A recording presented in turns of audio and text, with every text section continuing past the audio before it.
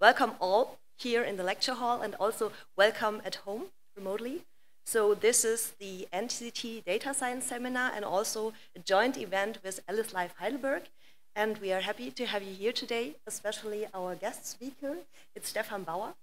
And welcome also to Ulrich Köthe, and he will do the introduction. Thank you very much. Okay. Yeah, this is Ulrich Köthe speaking. I also welcome our speaker today, Stefan Bauer, in the name of the Alice Heidelberg unit. So we are very glad to have him here, talking about the news in causality research. So like 10 years ago, everyone thought that would be the next big thing. But then Stefan did not have a small influence showing that it's not that easy as was believed maybe 10 years ago. So showing some impossibility theorems, for example, and also some new ways of solving the problem. So Stefan graduated from the ETH Zurich with his doctoral thesis, which also won a prize, and then went on to Tübingen and learned everything about causality in Bernard Scheukoff's school of thinking. Then had a group leader position in Stockholm, and now is in Munich. And the stage is yours. Thanks. Thanks a lot for the very kind and nice introduction and for hosting me here. I already had some amazing discussions yesterday and wanted to thank Julio and Pablo and Sebastian for inviting me. And in the morning today, I was discussing with Olli Stegle and Kai, and it's pretty amazing the kind of research you do in Heidelberg, and I stay the afternoon till the evening today. So if you want, I would be more than happy to discuss more and meet more people. Unfortunately, we had last week a cyber attack on our IT system, so if you want to contact me, please use my former email address at KTH, or reach out on Twitter, or just talk to me after the talk. Unfortunately, I can't access my Helmholtz email account. So if you wrote me before I came here for a meeting or discussion, I unfortunately couldn't access and couldn't answer any of these. That was already from the introduction, and then I would like to start. And I know it's an outdated slide, but I think I want to use it to illustrate a little bit some of the problems we have and why I believe it's still interesting.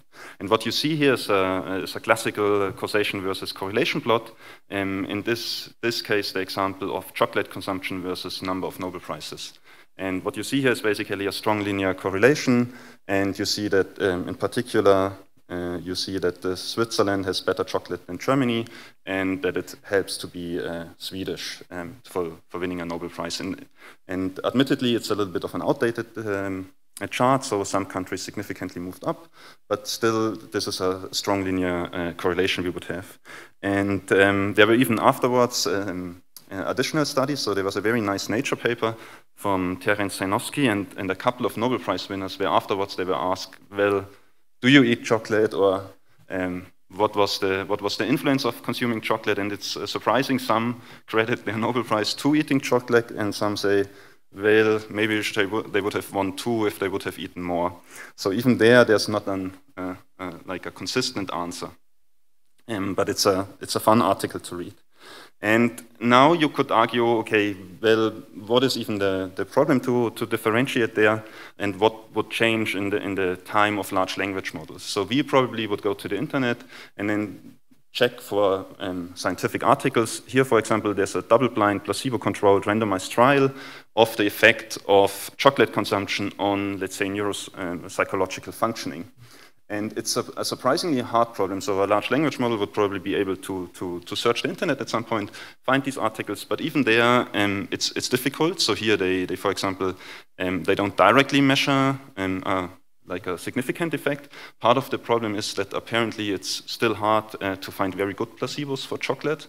So you realize it's not the right thing, so you stop eating it, and it might affect the studies. But even in these trivial cases, the answer is actually non-trivial. So, for example, you can ask ChatGPT and say, okay, does eating chocolate increase my chances of winning a Nobel Prize? And you can even spin it back and forth, but at least there the answer is that basically it's unclear. And why I pointed it out is that it's a surprisingly simple question in the sense that opposite to, for example, smoking cancer, where you can't do a randomized placebo-controlled clinical trial, in chocolate we can at least do it. Like I can give half of you chocolate, I can give the other half of you chocolate, chocolate placebo and see what happens. But even then, even if we allow for that, it's a surprisingly hard problem, which most likely won't even be solved by the fact that you might have access to all of the internet. And that is a very trivial example of a two-dimensional case, so a two-dimensional plot. And now I hope, oh, how does that work? Okay, so that was a two-dimensional plot, and on the right, I hope, okay, sorry. So it's a nice video. So basically what it does is showing, you can check the link afterwards. It's basically a video of someone cleaning a room, and then there are cyclists on a TV screen while he's cleaning the TV, and he lifts the TV up. At the same time, everyone in the TV screen basically crashes. So the question is a little bit, in higher dimensional settings, it's surprisingly hard to find these examples which are convincing to humans. So this plot on the left, it's relatively easy to say, okay, there's probably an underlying factor like wealth of a country, ability to invest in education, where you find and can debug correlation versus causation, but in higher dimensions it's surprisingly hard. I unfortunately don't know enough examples where we have these typical plots from the left in videos, for example. So if you know very good videos where there's this effect of correlation does not imply causation, I would be very happy if you share them. I think that would be a very interesting study. Okay, so now how does that again work? Okay, and now for causality, there has been an amazing success, like as mentioned, roughly 10 years ago. So the first was Judea Pearl winning the Turing Award for his fundamental contributions to artificial intelligence through the development of calculus for probabilistic and causal reasoning. And in 2021, Guido Imbens and Angrist won the Nobel Prize in economics for the methodological contributions to the analysis of causal relationships. The Nobel Prize in economics was shared, but it's basically a Turing Award and a Nobel Prize for causality already, which is kind of very amazing for the field. Yet a year, or at the same year, where Guido Imbens won the Nobel Prize, he and Judea Pearl actually had a very interesting conversation in a couple of papers back and forth, and of course that slightly continued on Twitter and is still online a little bit, where they basically attack these two, and it's becoming apparent that causality is basically split in two different communities. So one is focusing on cause-effect estimation, where you assume a fixed model and are interested in a parameter estimate, for example, and the other one is more based on the do calculus from Pearl, where you try to do causal discovery. So one is you want to learn the model, and the other one is basically I assume a model and want to get a good estimate. And here, for example, the criticism is that for causal discovery, in the book of Y, we only illustrate very toy-like models, similar to this chocolate versus Nobel Prize consumption, where we have two variables, we understand there might be a hidden confounder, and it's at most these three variables. And so this is a couple of interesting papers, and there's even more criticism. And for this, I actually would reference you to very interesting interviews. I cite some of these quotations in the next couple of slides as well. And it's basically some of the superstars in causality giving answers to a scientific editor, I think, of where the field, how the field developed, what their experience was. And so it's very interesting from their perspective.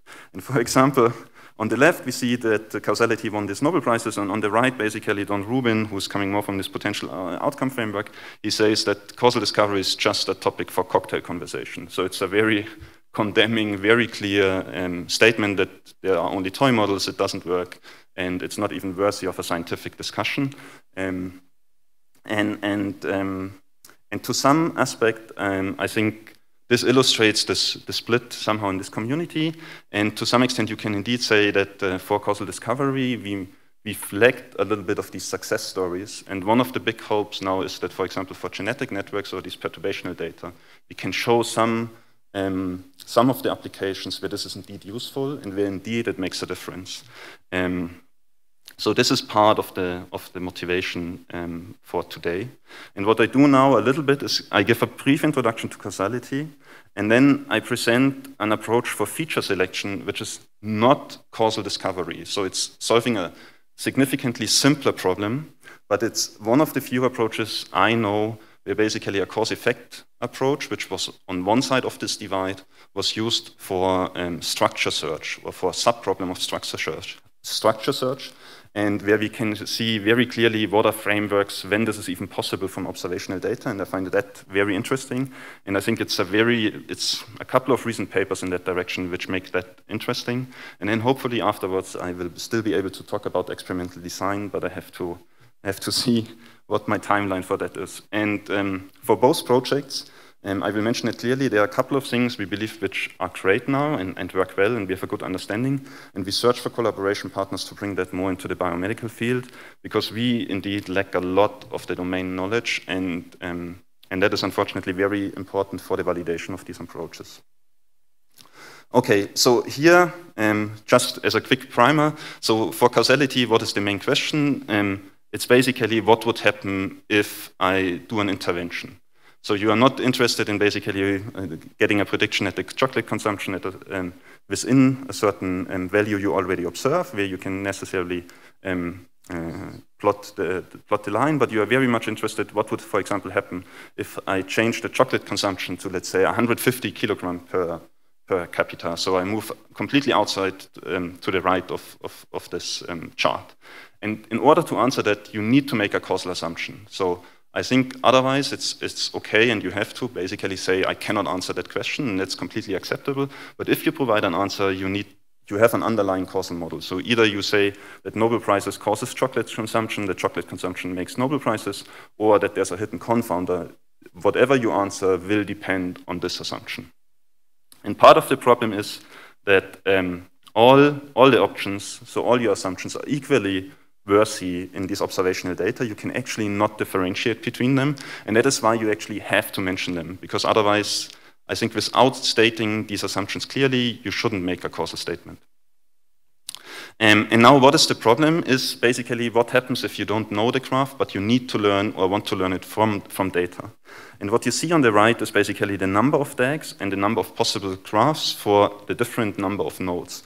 So here it's only plotted for up to 10 nodes, and you see that basically for 3 nodes it's 25 directed acyclic graphs, and then for 10 nodes I can't even unfortunately pronounce the number because it's so huge.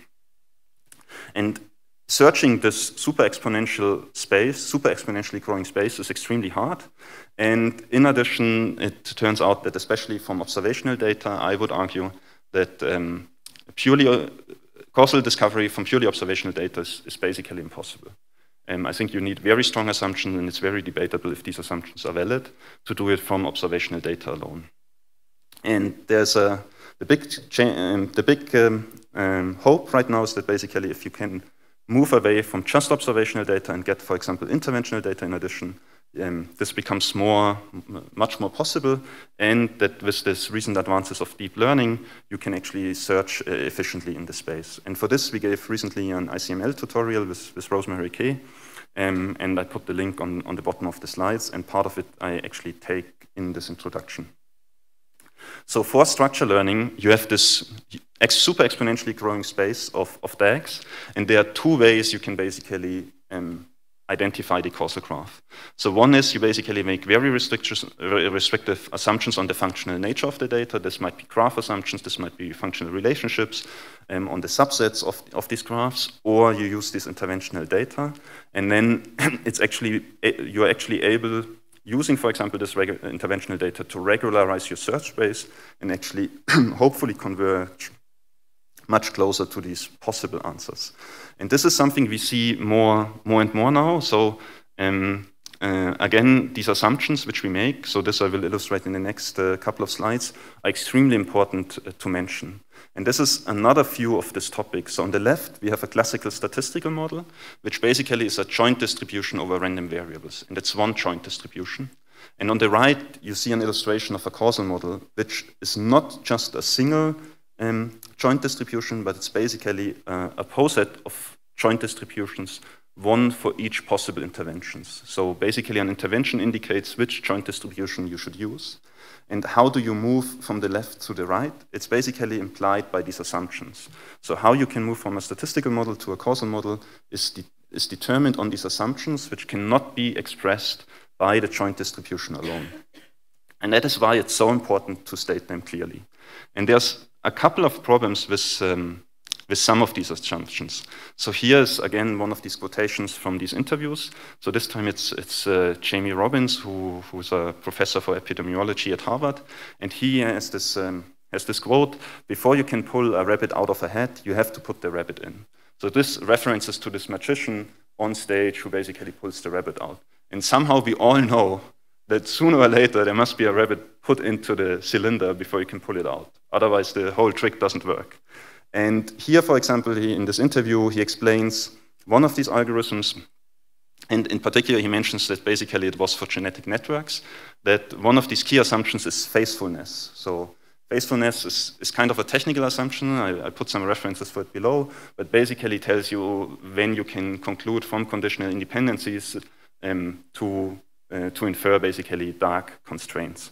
So it's kind of a technical term linking both frameworks.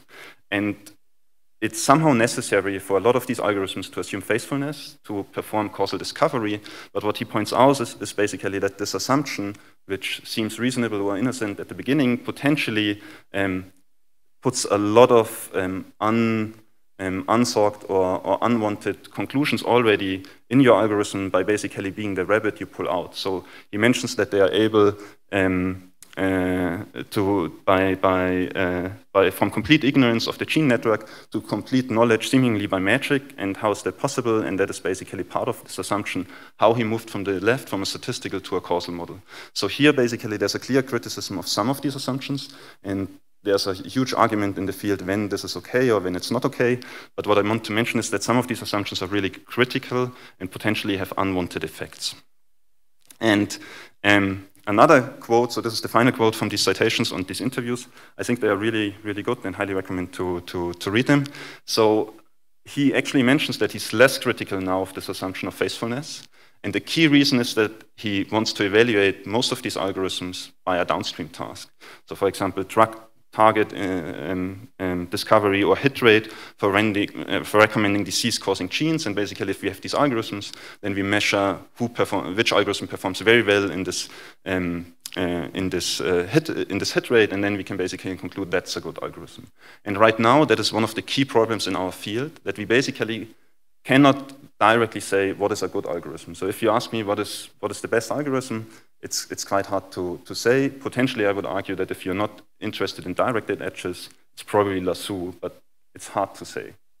And one of the big problems and one of the big hopes we have for biology is basically that we can work towards getting access to data or towards these data sets and benchmarks where we can actually try and improve some of these algorithms, which has been extremely helpful in other disciplines, like ImageNet significantly changed computer vision because there was something you can basically optimize for. There's some negative side effects as well, and crazy overfitting, but at least that definitely helped. And in our case, that's for sure still missing, especially from in the real world data sets.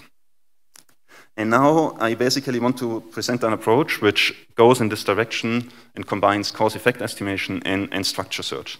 And there's one view I wanted to mention and one line of recent work I think is very interesting and provides a coarse-grained interpretation. So it's a very particular interpretation of causality, but you could say it's a debiasing method. So before I provided this high-level view, and right now what I say is basically one view of causality is that you are interested in getting a debiased estimate. So you're interested, so if you have a parametric model, you're interested what is the ground truth or close to the ground truth estimate of a parameter theta, which gives you this effect of a certain variable. And for many prediction problems, you don't care about this ground truth parameter, but if you want to use it, for example, for decision making or for changes in distribution, you want to know the ground truth. And I think it's a less well-known or less general view, but thinking about it as a debiasing method where you do an estimation and then you want to get a debiased estimate is one way to view causality. Because it likewise comes with a different trade-off. It tells you you're interested in debiasing, not necessarily in getting a variance reduction. So it's very clear what you optimize for and that there's a side cost. And this has been more a trend in the statistics community. So there's a couple of papers, some of them are very highly cited already and are still ongoing research. So one of these directions is, for example, debiasing the lasso. So we know that the lasso, this L1 regularization is very powerful. It's one of the best understood methods. But admittedly, it introduces some regularization and some bias because you set low values to 0, which doesn't necessarily imply that this is true. Like you do that for multiple reasons, partially because you have an underdetermined problem, but then in decision making, you want to correct for this regularization term you introduced to solve your problem. How can you do that? And there are some very nice statistical papers. They are not that easy to read in the sense that they are really written for statistics. For the statistics community, which you already see, Annals of Statistics are 2 papers referenced here. But I think it's a very interesting direction, and I will discuss this double or debiased machine learning a little bit more in detail. And interestingly enough, that is why I point the paper additional out.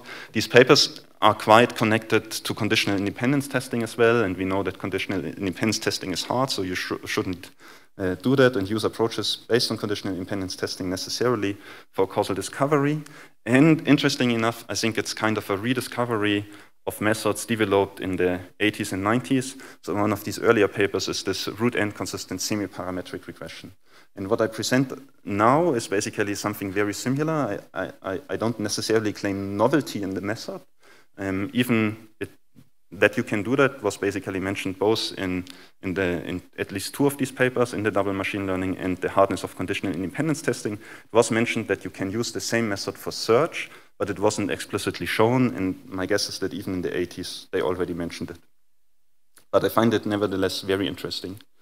Let me see. Okay, so here here's basically the problem of double machine learning. So this is the paper I mentioned before.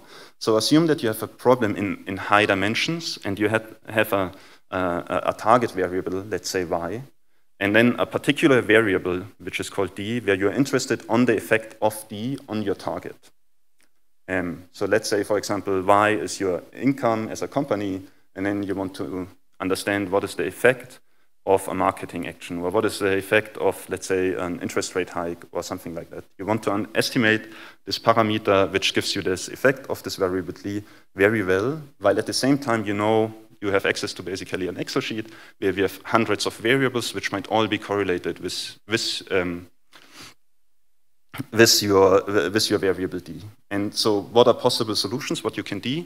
Well, one thing is you just ignore all the x's and you just do a regression for basically estimating one parameter, which is what is the effect of d on y. But you know that you excluded multiple variables.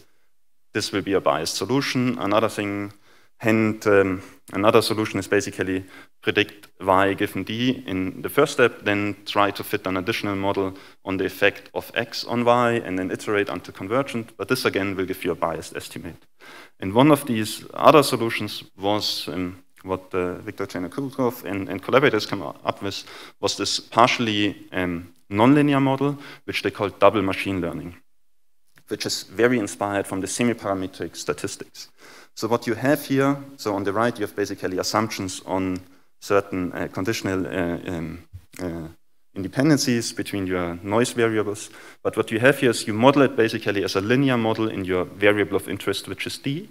And at the same time, you model nonlinear models for the effect of these x's on the d and of the x's on the y. So it's a partially linear model which you try to fit. And now they provide a recipe of basically what to do. And the recipe is relatively straightforward. It's a very long paper. It's a technically difficult paper to read. It's 80 pages, and they basically show that the Neyman orthogonality condition holds. So I won't be able to go into the details, but it's about finding you an unbiased estimate of this parameter parameter zeta. And what they do is basically they first predict and use a machine learning model for this variable m, which is basically the effect of x on d. Then they train a machine learning model g, which is the effect of x on y. And then they do a linear regression of the residuals from the second step on the residuals from the first step to get an estimate of zeta 0. There's an additional step where you need to do cross-splitting, but what they basically show, and where you see multiple block entries on the right, is that in this procedure you get an unbiased estimate for your zeta 0. And that's kind of an interesting problem formulation, which is already highly picked up. And why is it called double machine learning? It's basically called double machine learning because M and G can be nonlinear machine learning based models. So potentially, I think in theory, only lasso is valid for some of these assumptions, but potentially you, and what we use as well, is you can put in a random forest or a neural network for estimating this, using somehow combining machine learning with classical statistical inference for an unbiased estimate. And that is quite an interesting method, but you are very interested only in one parameter estimate, given that you're somehow able to write down that model. And what is now interesting is that you can do causal feature selection with this method. And for causal feature selection, what you do is actually plotted on the left. So here you are not interested in full causal discovery. So you're only interested in the direct causes of your target variable y. So you have y, and then you have these direct causes. In this case, on the left, it's x1 and x2. And then you have an arbitrarily complex network afterwards, upstream, so to say. And why is that interesting? I think it's interesting for a couple of reasons. Multiple times, I think you're only interested in these direct causal parents. One of the reasons is that they have a really direct effect on your target variable. If something is far away of your target variable, it's pretty unlikely that if you intervene there, you will have significant effect on the target. So in principle, you would like to have these x's, x1 and x2 variables because they are directly connected to this y. And what is interesting about this problem is you're robust to hidden confounder on everything basically, on all the and all complexities you can imagine on this network between the covariates. So previously you have very strong assumptions on causal discovery, for example, acyclicity. Many methods assume linearity. And here you only assume right now linearity in the direct causes on y, and everything else can be arbitrarily complex, nonlinear, and so on. And that is kind of a very interesting setting. And what is interesting is that you can use double ML pretty much out of the box for feature selection for identifying these x1 and x2. And the interesting result is that if you basically do search through all possible features by basically doing two-stage regressions each time, where you put x, your one of these x's in these regressions for M and G in this double ML. And what you can show is that a particular variable is a direct cause if and only if your conditional covariance is non-zero. So you basically run it for each variable, you check if the estimate is 0 or not 0, and if it's 0, it's not a direct cause. So it's kind of relatively straightforward and scalable to implement, and you only need to do some form of normality test or t-test to decide if something is 0 or not. And this is what you see here. So this scales extremely well because you only basically need to loop through your variables once, and you can do that for 1,000 variables relatively efficiently. And here again are some of these necessary assumptions on when this works. So some of these assumptions, what you need to have is basically that your noise is additive and exogenous and independent of these features. I think that is a somehow standard assumption in causality. I think that is not the main problem. Then you assume that there's a linear effect of these direct causes on your target variable. That is somehow a strong assumption, but there are already papers now from Viktor Chenarchukov's group and so on that you can do that non-linearly. And the strong assumption is that y has no direct causal effect on any of the features. So there's no loop of y back to the features x of these covariates. It's kind of it's a very strong assumption. It's hard to check directly. What you can see, some of these applications would be that, for example, y is a phenotype, and then the genes, which genes cause this phenotype, and then you would imagine that the phenotype doesn't cause the genes. But that is a strict assumption, and it's part of where the magic happens. Because you basically remove a lot of the cyclic relationships between y and the axis. Your problem becomes much simpler, and you make a trade-off for this, for basically allowing then acyclicity between these covariates, hidden confounders between these covariates, and you don't need any of these other additional assumptions. So this is kind of neat. But you can't do full causal discovery with that, because your assumption that y has no children implies that you just can't do it iteratively for each node, because then if the next node is not allowed to have children, at some point you basically have a trivial graph where everything is independent of everything. So that you don't want to do. But I think for observational data, you can show that this is for identifying these features, like these three assumptions I mentioned, are kind of necessary. So you can show that, and that is kind of interesting. And what you see here is basically that this works quite well. It's kind of an unfair comparison in the sense that we compare against a lot of methods which do full causal discovery, which is kind of a much harder problem in a more general algorithm, so you would expect it to suffer. But here you see basically that this works quite well across a massive number of simulated data sets for different noise settings, for different sparsity settings of these features. And it's very cool that you don't have these additional assumptions on, for example, acyclicity between covariates or nonlinear relationships. So this is why I'm relatively convinced that this works in these settings. And now where we search for especially collaboration partners is that what I showed before is that basically you can have restrictive assumptions on the functional nature of the data. So this is what we did. We basically said y is not allowed to have a child. And that makes this problem much simpler, and we even focus only on direct causes. So these are these assumptions what we basically put in, such that this works. And the second aspect is that you can use interventional data. And now the interesting nature happens a little bit that you can get away and relax some of these restrictive assumptions by allowing for interventional data. So for example, right now we assume that basically here on the right, you see that everything basically happens to the left of y, and we assume there's nothing to the right.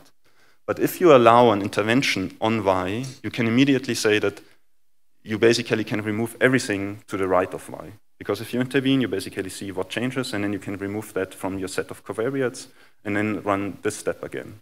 So if you have, so it's kind of an ill-posed problem, because we have a method now which works quite well, and we don't have, there are some problems where this is interesting, but if you have a real-world application where some of these aspects can be verified, where this is indeed, for example, a problem where you can either intervene on the phenotype, let's say, or you know that the phenotype y has, or the variable y has no children, this is kind of an interesting algorithm to play around, because it's theoretically very clear.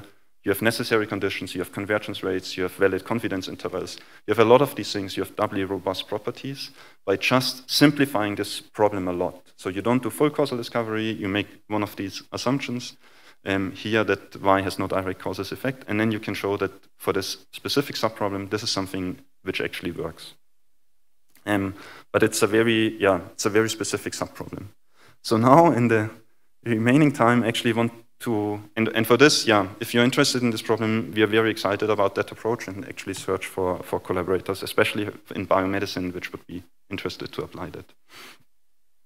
And now there are a couple of things I still want to talk about for full causal structure discovery. Before we only used observational data. I think for observational data alone, full causal structure learning is a little bit out of scope without these assumptions. So you need to restrict your problem to, for example, feature selection, and then it becomes possible. And otherwise, you need interventional data sets.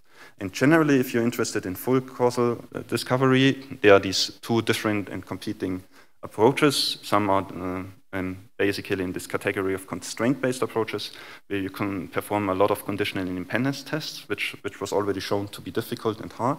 And the other approach right now is score-based approaches, which is right now very popular, especially with these neural causal models.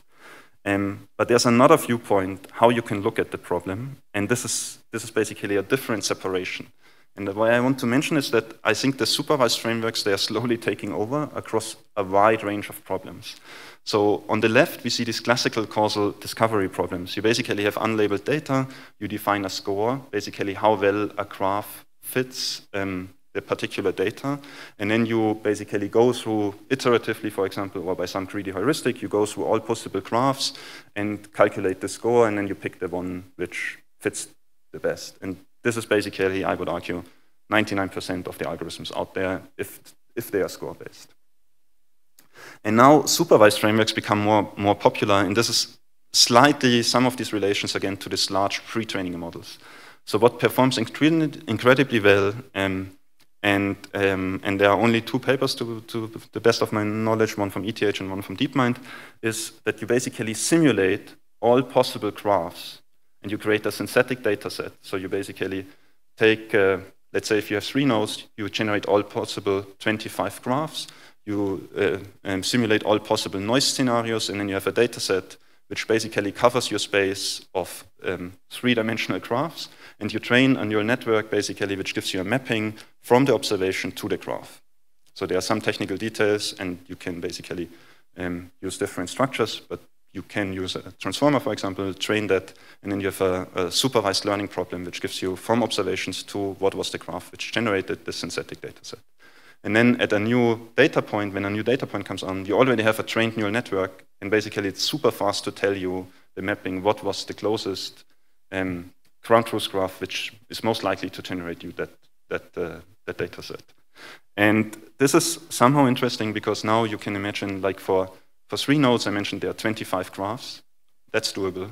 For 10 nodes, I already couldn't tell you the number, how many graphs there are, because it was so huge, I didn't even know what it is. And that is only 10 nodes. Now, if you want to do that for 1,000 nodes, that's a huge data set.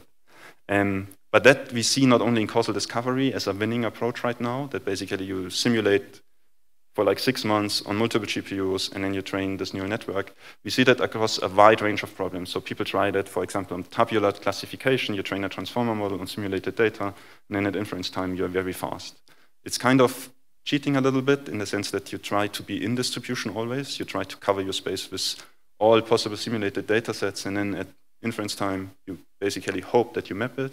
And there's no theory for that, but it works surprisingly well. And it's a mixture between being frustrated that something like this works so well and you don't have theory, but empirically, that's a very strong method. And it's just getting better in a sense that you can keep, if you have the industry resources, you can just keep up your GPUs running it and running it and running it. And for many problems, I would even argue that this is sufficient in a sense that we tried a lot of approaches, for example, for gene network inference, and tried to infer 1,000-dimensional graphs, but then when we give collaborators then this 1,000-dimensional graph, it's a little bit too tough to even interpret it. So at some point, I guess you don't even care anymore probably about the graph structure because it's so complex and huge that in any case you can't necessarily interpret it afterwards anymore. But I wanted to mention that explicitly because I think that is one of the trends we have right now where a lot of the field is working empirically. That is surprisingly stable to train, it's surprisingly robust, and it works empirically very well. So if you're interested in one of these approaches, try some of these supervised frameworks out. And then I wanted to mention, so this is still one of these remaining overview slides, what are the hopes for combining deep learning with causal structure learning? And I think there are 2. One is that basically you can avoid this discrete search spaces by using gradient-based optimization, and you get basically more complex relationships between these variables, so these functional relationships can be arbitrarily complex. And the second aspect is very interesting as well. It's not clear yet how useful that is, but you basically learn a distribution over graphs. It's not necessarily always a posterior model, but it's some form of distribution over graphs, which potentially could be very helpful for experimental design or for exploration. Right now, even if you would get the true posterior, it's always hard to evaluate how useful these uncertainties or posterior models really are. And there are multiple alternatives like ensembles, like bootstrap models. So this is a whole open topic which will actually prevail. But this is an interesting aspect, I think, what people hope about. And yeah, I think I mentioned these 2 slides. So why do these neural causal models actually, how do they connect, or what is the underlying high-level heuristic for that? And one of these connections between causality, deep learning, and generalization is the insight that causality is a lot about factorizations of these joint distributions. And the insight is basically that the right factorization will lead to a faster adaptation. So this is again a heuristic, so we don't know if that is necessarily true, but we assume it's true. And this is illustrated on the right to some extent. So assume that, for example, you have the event that it rains and the event that you open the umbrella. Then the cause effect, like the right factorization, is very clear. But assume now that there's, for example, a change in the weather, then you would need to update your probability that it rains. But your mechanism, the mechanism which is I open the umbrella given that it rains, will stay fixed. So you will only need to update one factor. But if you have the wrong factorization, you will need to update both factors. Now it's a very crude heuristic that updating two factors takes more samples than updating one factor. And it's not even clear if that is in a range where it is measurable. But that is basically one of these assumptions. And what people tried now, and which was pioneered by Yoshi and Mila in his lab, is basically use the speed of adaptation as a learning signal to identify the model. So if you have multiple interventional data sets, you basically sample a couple of graphs, you check which adapts faster, you keep that one, sample again an intervention, you check which of the possible solutions adapts faster, and so on. And with enough interventions, you clearly get to the ground truth model, because if you have enough intervention, there's only one possible solution in the end if you intervene on everything. And this is basically one of these examples. There's now a wide range of possible models, and there are a wide range of different scores, very different optimization strategies. But basically, you do this iterative loop where you sample graphs. You basically take as a reward the speed of adaptation or the robustness or different scoring mechanisms for checking which graphs you prefer. And then you update your graph sampling, and you keep doing that until convergence. And you get some distribution over these graphs. And before the purely supervised approaches came up, this was the state of the art on the simulated data sets. Now the supervised approach would lead on most of these data sets, I would argue, which are on most of these synthetic data sets, we can evaluate it with some form of graph metric. And now why is that interesting? And so this is basically the remaining of the talk. What I want to talk about is especially experimental design for causal discovery. So right now, we always assume that we have some observational data and we have these interventions given on which we can test it, but we didn't necessarily create the interventional data set. And one of the frameworks to basically combine these models, which is very popular, is this framework of Bayesian optimal experimental design, where you basically try to maximize the mutual information of potential outcomes given graph structures and parameters, and where you have some observation, some data, and then need to decide on the experiments, basically where to intervene and what to intervene on. And there are a couple of interesting problems, I think. One of the interesting aspects is that these, it's not necessarily theoretically valid already, but for example, because you have a distribution for most of these neural causal models, you can somehow, even if it's theoretically not clean, you can somehow just combine it in this Bayesian optimal experimental design by pretending that the distribution inferred is your true posterior. So somehow you can combine these frameworks and then have a pipeline for this experimental design. And there are a couple of problems with that. So you need a full posterior over these graphs, and then you need to optimize for this mutual information, which is an arbitrarily complex problem, and it's extremely hard. And for this, what I mentioned at the beginning and what Jamie Robbins likewise mentioned is, we are very excited about biology to test these potential benchmarks in the real world for causal discovery methods. So if you have a causal discovery method, there are basically three natural downstream tasks. So one is cause-effect estimation. So given I have a structure, what is the effect of a particular variable? Another one is imputation, assuming that data is missing, but not missing at random, such that there's some underlying graph connecting it. And the third one would be experimental design, like where to intervene next to identify this underlying structure. And imputation is kind of an indirect downstream task. Cause-effect estimation is very particular. And so one of the big hopes of the community was that experimental design and this hit rate experiments would actually solve a lot of problems by providing these benchmarks. And one of these benchmarks we created is GeneDisco, where we created a couple of real-world data sets. But the hope is, so it's clearly an insufficient data set. So we hosted a challenge at iGLEA, and some of these results are just a little bit disappointing. And what I want, what I want to show here is basically what part of the problem is. So I mentioned that there's this Bayesian optimal experimental design framework, and it's very related to active learning. So on the left, you see one of these leading approaches. It's a very cool paper from Andreas Kirsch in Oxford with Jochen Gall's group, which is batch-balled. I think it's one of the first papers which uses batch experiments. And it's trained, so the plots you see here is trained on the extended MNIST data set. So extended MNIST is basically MNIST, the numbers, plus some handwritten letters. So it's more complex. And on the right, you see this data set, so in small resolution. But it's surprisingly clean, right? Like for you should be able, like, you know, there's a U, maybe that's a 5, maybe that's an E. Like, you're fairly confident in what these numbers are. And on the left, you basically see an active learning strategy. So you see the accuracy, you retrain after each sample, and then you sample new, so you get new data sets, you train a model on top on classification, and you basically see across this acquired data set that the accuracy improves and improves. But what you likewise see that on this data set, on this very clean data set, it's surprisingly hard to like even differentiate between a random strategy and kind of a leading approach from one of these leading groups in the world. Like random is surprisingly close to these models, at least the confidence intervals are not overlapping. Yeah? It's no surprise. I mean, it's a consistent Yeah, finding. yeah, it's a consistent finding. And I think it somehow opens this hope that at some point we should do much better because random shouldn't be the leading approach, but so I think what is very successful here is that at least these lines are not overlapping. I think my consistent finding is more random, and these other lines here basically would all be together.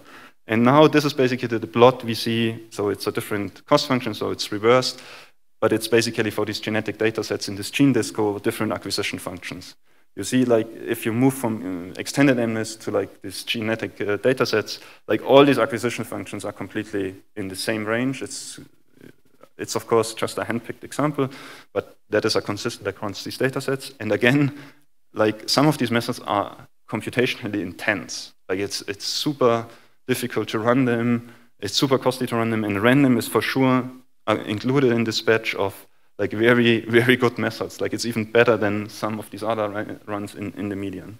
So this is some of the problems we find. And some of these other problems we find is that if we want to do experimental design and Bayesian optimal experimental design, the first problem we need to solve is get a good posterior over causal graphs. And what we see here is some of these neural causal models applied to this Reproglay data set with multiple interventions. And unfortunately, we never really got that to work as of now. So somehow you would imagine it's a genome-wide knockout, it's thousands of interventions. You should be able to do well. And here on this plot, it looks like we beat Scenic and all these other methods, but it's just one cell line. And if you go to another cell line, it looks completely different. So somehow we don't get these consistent trends. Correlation performs quite well. And what seems worrying is that the more well-known and well-studied a cell line is, the more links are reported. And the more well-known and well-studied a cell line is, the better correlation-based methods perform. So it somehow seems that we do exploration by correlation and not necessarily by causation. Might be a problem of how we curate these data sets. So some of these open questions we are very interested in, and with which I would like to conclude, is basically how can we validate some of these causal models and some of these causal approaches. So we need some benchmarks and data sets, and biomedicine seems the closest for that. We tried a lot with robotics, but it's very hard there as well. And how can we actually consistently and significantly beat random acquisitions in experimental design? I think on both approaches we need to move forward.